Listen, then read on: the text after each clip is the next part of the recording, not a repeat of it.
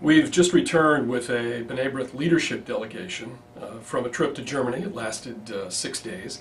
The trip was organized by the Konrad Adenauer Foundation, which is one of the foundations in Germany that maintains relations with Jewish organizations abroad.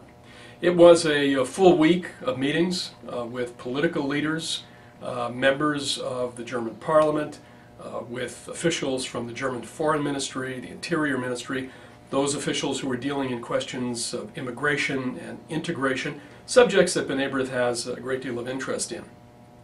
In addition to that, we also met with Jewish community leaders in Berlin and in Hannover, and then at the end of the visit we were invited to the convention of the Christian Democratic Union, the CDU, which is the ruling party in Germany's government. And it was there that we met Germany's Chancellor Angela Merkel, who had been re-elected as chairman of the party and who will be the candidate again to lead her party in the German elections later next year.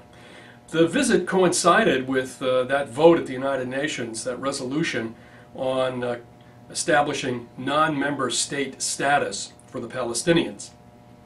We had expected that Germany would vote against the resolution, but instead it abstained. And at that time, B'nai Brith issued a statement which expressed deep disappointment about Germany's abstention and also about the abstentions of other European countries and other countries such as Australia, which decided not to vote against.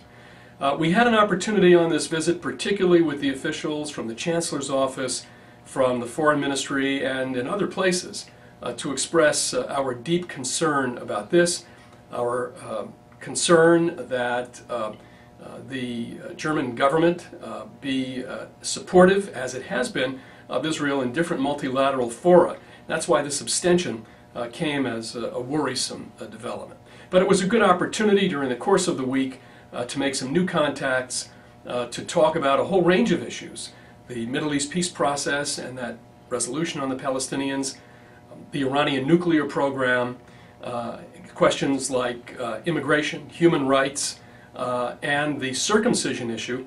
There has been an attempt to ban circumcision in Germany.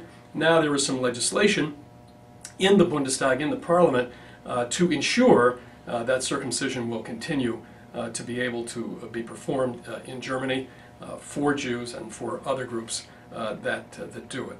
So it was, all in all, a week we feel that was well spent, an opportunity to engage, to dialogue, and to put forth very important issues on the B'nai Brith agenda.